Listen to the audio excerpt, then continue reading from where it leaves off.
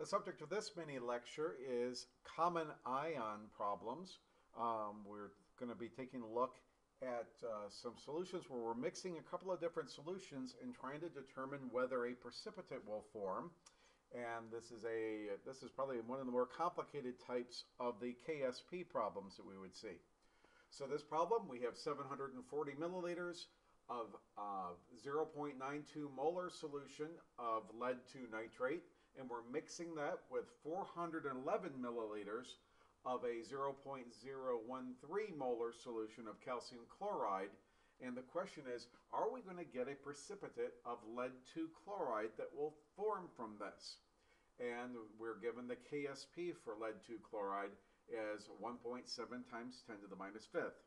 So with these KSP problems, the place to start is to do a balance equation for the dissociation of the compound we're taking a look at here. Now, part of the problem with this particular question is we've got three different ionic compounds that we're looking at, but the one that we really want to do the balance equation for is the one that we have the KSP value for.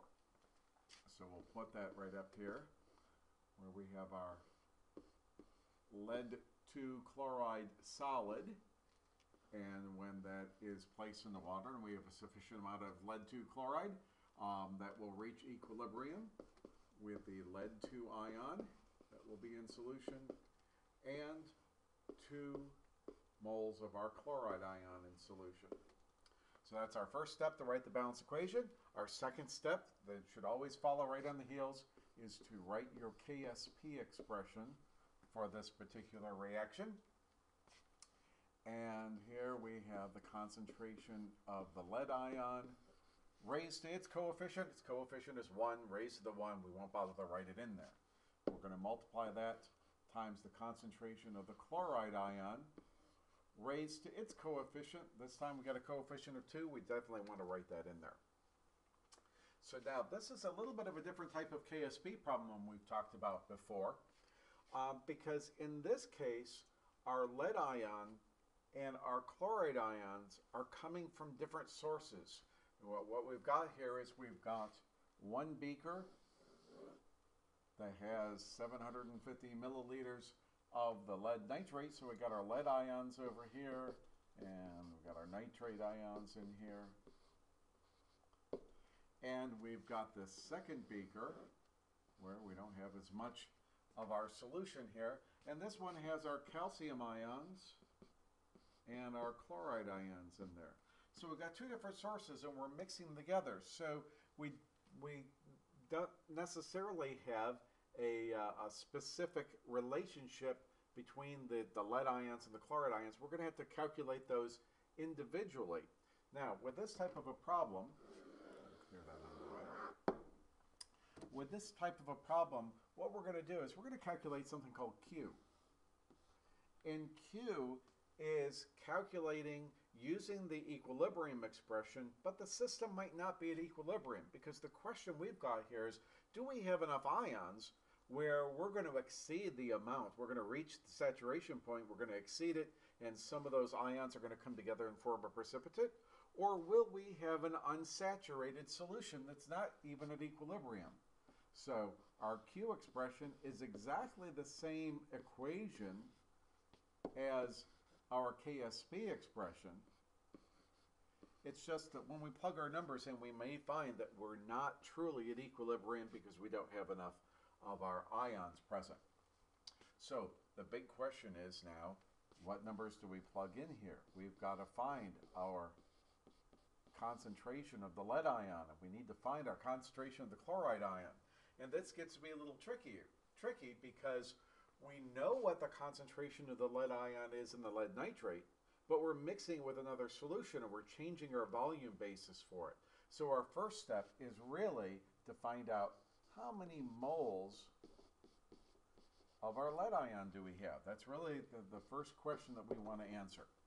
So in order to answer that, we will start out and say, well, we know we've got 0.0, just 1 0, I'm sorry. We've got 0.092 moles of lead nitrate per liter of that solution. Well, how many liters did we bring in? Well, we brought 740 milliliters, but before we even get there, we should say something else here, and that is we need to make sure that we're accounting for the ion properly. And in this case, we are getting 1 mole of lead-2 ion for every 1 mole of our lead-2 nitrate. Now, mathematically, that may not seem like we did very much there with a 1-for-1, but it's really important in our dimensional analysis, and we'll see when we get to the chloride ion, it's not always a 1-for-1, so you want to make sure you're doing that step. Our next step now is to say, well, how many liters of our solution that had that lead ion in it, how many liters did we bring in? Well, we brought in 740 milliliters. That's the same as 0.7400 liters. We calculate that number out, and we find that we have 0.0681 moles of our lead ion. Now at this point, we have to say, well, let's find out what our concentration is of the lead ion once we mix our solutions. Because once we mix our solutions, we're going to have 740 milliliters of one solution, and it's mostly water. There's very little of anything else, so it's going to pretty much keep the same density of water, and we're not going to change the volume too much because both of these solutions are almost entirely water. Once we mix those two solutions together, of 1,150 milliliters or 1.151 liters. So at this point, we say, well, if we want to find out our concentration of the lead ion once we've mixed these two solutions together, we're going to say that is equal to 0.0681 moles of lead-2 ion per 1.151 liters of solution, and we are going to find that our lead ion concentration is now 0.0592 molar for the lead ion. Well, that's going to be important because when we plug that into our Q number, our first number that we need to plug in here is that concentration of the lead ion. So we'll plug in that we've got 0.0592 molar. And now what we need to do is find out what is going to be the concentration of our chloride ion. So we will go through a similar calculation for the chloride ion. And before I do that, I'm going to be erasing all this information for the lead. So if you want to write this down, you may want to pause the video now and get this written down.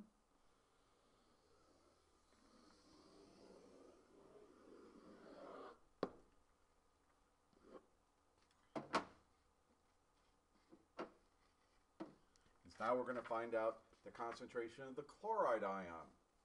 Well, with the chloride ion, we know we need our first job, we want to find out how many moles of the chloride ion we've got, so we can put it on that same basis. And I probably shouldn't have erased this, but we had I just want to make note that we had the try that again, so it doesn't look like 1 o'clock.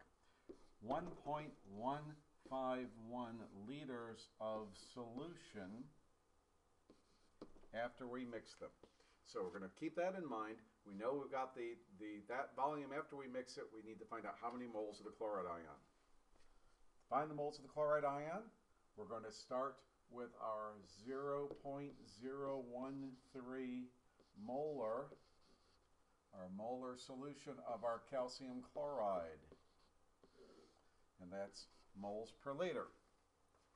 Now this time we know that when we put calcium chloride into water, we're going to get 1 mole of calcium ion, but we're going to get 2 moles of the chloride ion. There's 2 chlorides in there. So remember a minute ago I said that we needed to include this step, and before it was a 1 for 1, so mathematically it didn't seem like we did anything. This time it's not a 1 for 1.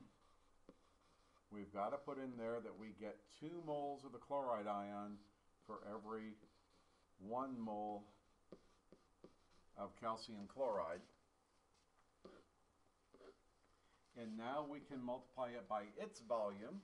About 411 milliliters is 0.4110 liters of solution. And so now we can calculate that once we multiply that all out, we've got 0.0107 moles of chloride ion. Okay? That's important because now we can come down here and say, well, the concentration of our chloride ion, once we've mixed these two solutions together, is equal to 0.0107 moles of chloride versus, or divided by our, and my smartboard is not responding at the moment, but it's going to be divided by our 1.151 liters. You know, it's really responding. Okay, let's fix that. Divided by our 1.151 liters of solution, which leads us to a concentration of the chloride ion that is equal to 0.00930 molar in the chloride ion. Now we've got the chloride ion concentration. We can come up above here and plug that into our equation up here and say we've got 0.00930 molar, and we have to remember to square this term now because in our KSP we square it. So we're now, again, we're calculating the Q, which is just like the KSP, but it might not be at equilibrium. And now we can calculate that. And so now that we've got our numbers for the molarities up here, I'm going to go ahead and erase all this. Get that out of the way.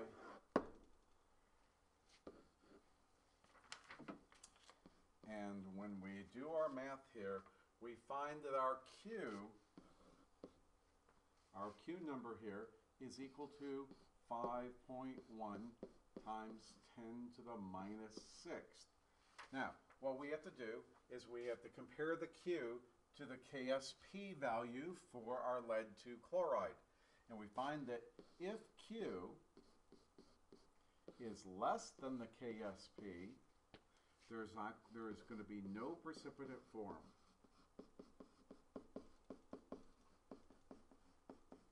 If we find that Q is greater than the KSP, we will form a precipitate.